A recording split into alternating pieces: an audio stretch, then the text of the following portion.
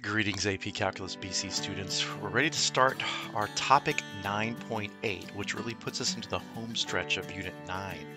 There's really only one thing left to discuss, and that's really how to interact with polar curves in a way that we can find the area that's either contained within a single polar curve, which is the topic of 9.8, or an area that's perhaps intertwined between two different polar curves, which is what our final 9.9 lessons are going to be about. So let's kind of start with one polar graph first. And we're going to introduce an example here towards the end of the video, but what I have to do now in this video is establish some preliminary information. In other words, I am going to take you on a bit of a journey, so I'm going to fast forward here a little bit before I go back. And I'm going to show you why this formula here works for us. This is the formula to find the area of a polar region. 1/2 times the integration from alpha to beta of f of theta, which is just the same as our r squared with respect to theta. Not a whole lot to the formula, fairly easy to remember, fairly easy to work with. A lot of times you won't be integrating this by hand if the integrand is a bit complicated. But I want to know, how do we come up with this polar formula? So let's take us back in time on a little bit of a journey where we were looking at rectangular curves. Remember those days back in AB class when you were very concerned about finding the area of a region underneath a certain curve? Well, what we were trained to do back then is to divide this shape into strips. And these strips were a little frustrating. They were a little confusing because it was very difficult to find the area of one of these strips because they weren't very nice geometric shapes. The tops were curved.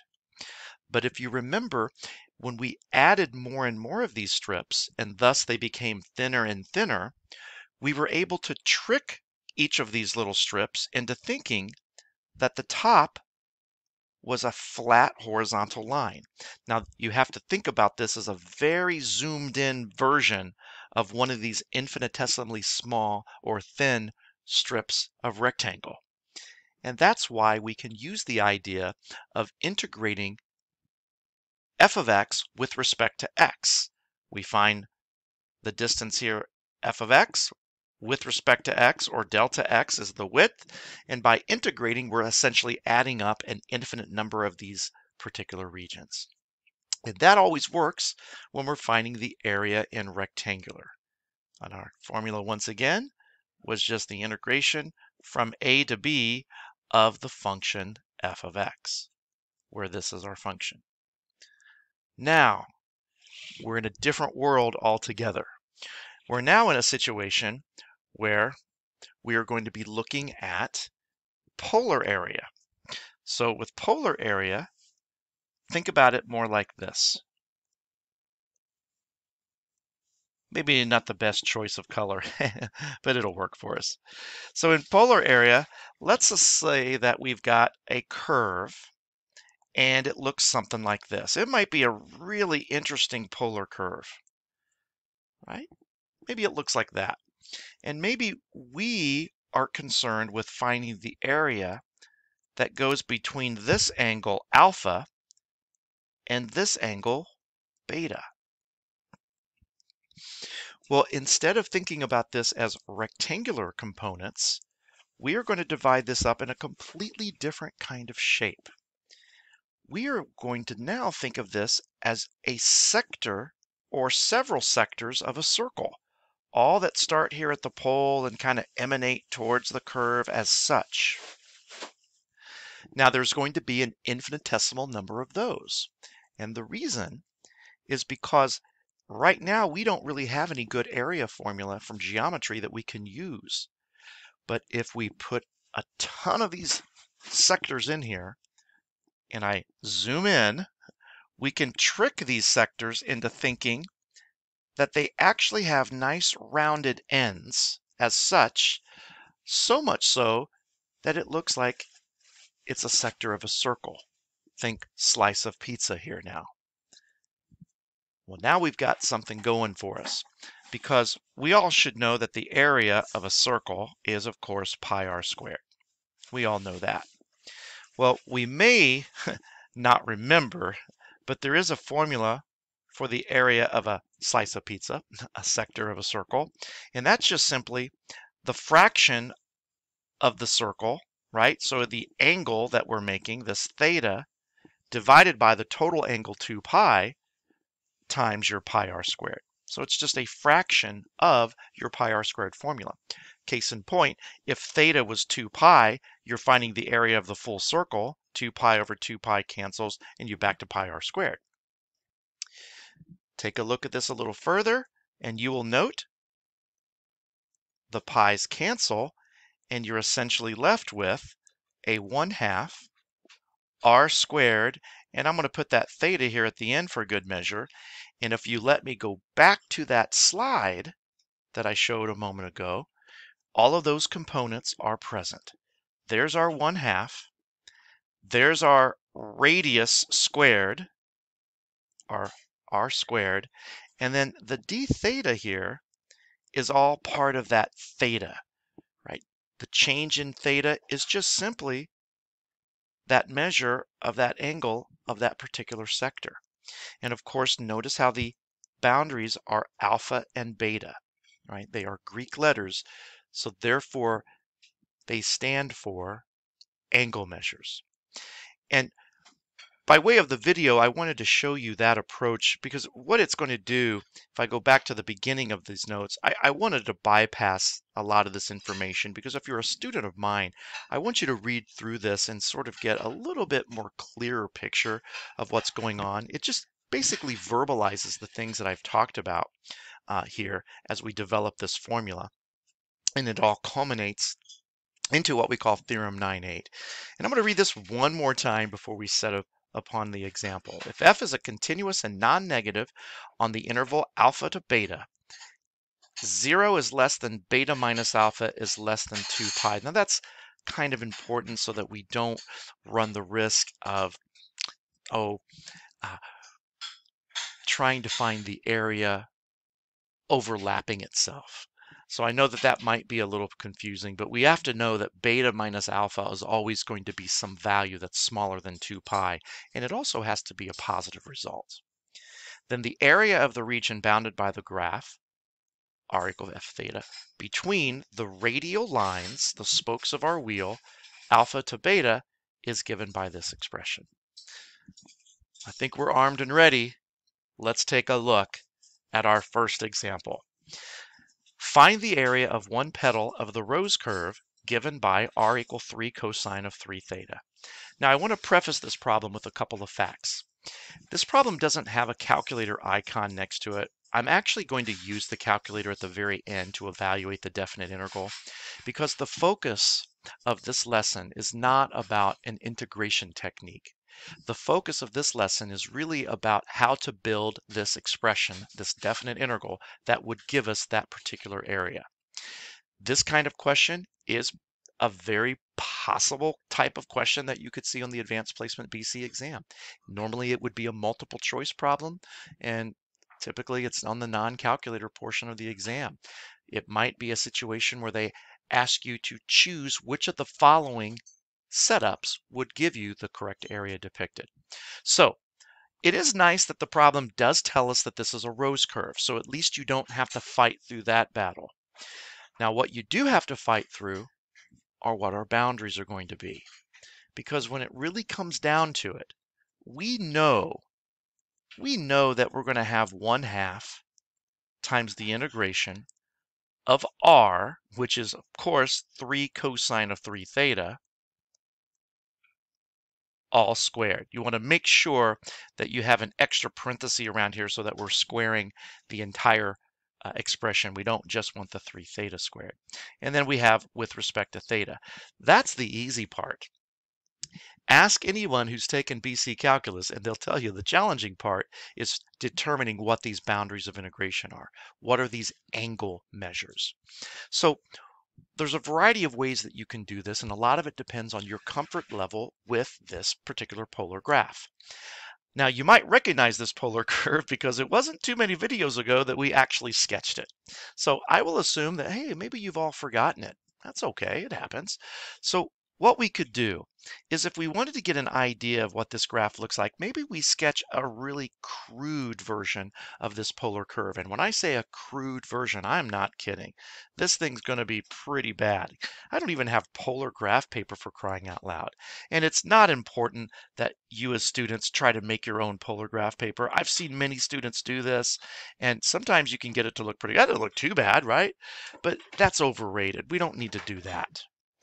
What we do need to do is determine what would be some good points to get our bearings with this. So we probably think of trying to let theta be 0. Makes sense. 3 times the cosine of 0, of course, is going to be 3. We saw that the other video. So our first point is right there. Now keep in mind, we know that this is a rose. Maybe we don't know exactly the orientation of this rose, and that's okay. What we do want to know is, whoa, if that's the end of the rose petal, if we could get back to the origin, boom, I think we've got half of a petal sketched already. So how do you get back to the origin? Well, the question there, that's when the R is 0, right?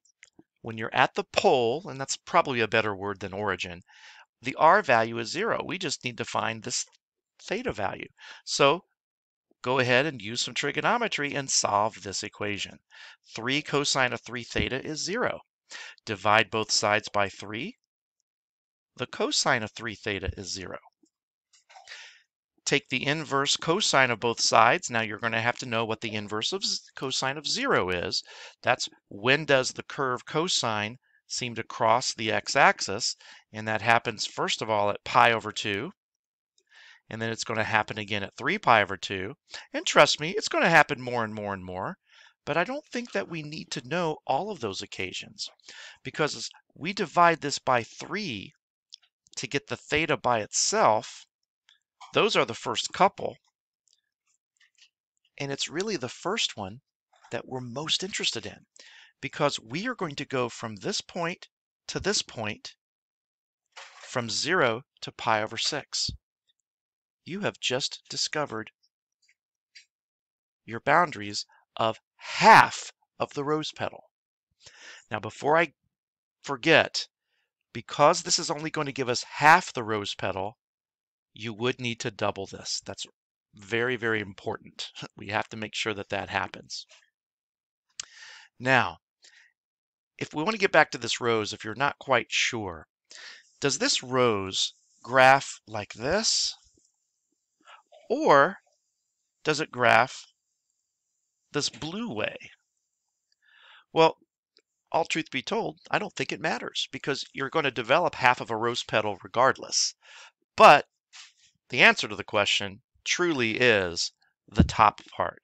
Because if you remember, when we tried to plug in pi over 12 the other day, and we got the cosine of pi over 4 times 3, we knew that the cosine of pi over 4 was just 1 over the square root of 2. And if you recall, 3 divided by square root of 2, or 3 divided by 1.4-ish, was just a little bit bigger than 2, which means that when you're outside of the second concentric circle, which is maybe right about there, that's your next point on the pi over 12 spoke. So this is what that petal is going to look like. I'm going to go ahead and send you over to the graphing calculator, and we'll compute this area and see what we got. Boom, here we are. That was pretty quick, wasn't it? So we take that rose, 3 cosine 3 theta, we encase it all in parentheses so we can square it, and we just integrate from 0 to pi over 6. Now the 2 times a half seems a little bit redundant because we know that's going to be 1, but I wanted to put that in there just to show you that I didn't completely forget it. And we get an answer of 2.356 that we'll just round. And that will depict the area of that rose petal. So let's go ahead and call this approximately 2.356. Now, as I mentioned before, It would not be the most difficult thing in the world to integrate this. A lot of it depends on how much exposure you have had to dealing with a cosine squared of alpha. There's a formula that you would use for that, which is 1 plus the cosine of 2 times that alpha all over 2. And this is fairly easy to integrate. If alpha in this case is 3 theta, then you would have a 6 theta in place of the 2 alpha. And like I said, it's not that difficult to integrate, but I wanted to put the focus on the setup.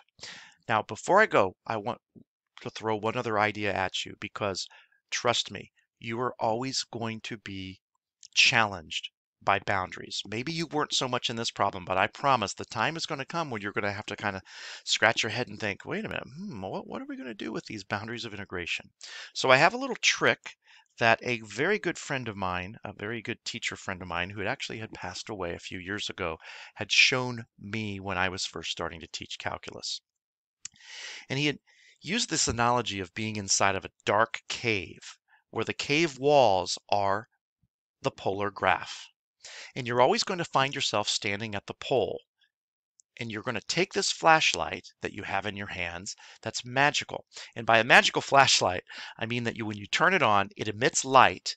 And as you sweep that light across the wall, the light stays there and sort of sweeps out an illuminated arc. So we'll take our magic flashlight here and let's color this magic flashlight. Let's make this flashlight, let's make it bright yellow. How about that? So we're standing right here and we shine that light over here on that wall. And as we move it around this wall, what happens is that we illuminate this entire cavern all the way to the point where I take this flashlight and I'm actually pointing it back at myself here at the pole.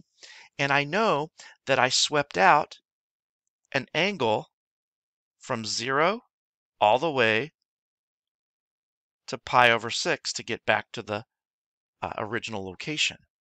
And as I did that, I illuminated that part of the graph. Now, this graph is obviously half of a rose petal, and hence that was the reason why we needed to multiply by the 2. Some students really attach themselves to that analogy. Some students really find it confusing, and you can just block it out if you're able to find the boundaries of integration correctly otherwise. But I know this was a pretty long video because I wanted to really lay the foundation for you being able to be comfortable finding polar area. We've got several more of these to come, and I hope you just get better with each one that you watch. Thanks for joining, and we'll see you next time.